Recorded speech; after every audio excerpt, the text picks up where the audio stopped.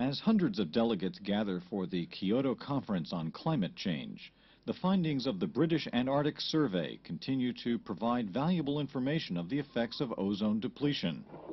Nearly 12 years ago, it was the British team that first alerted the world of the hole in the ozone layer over Antarctica.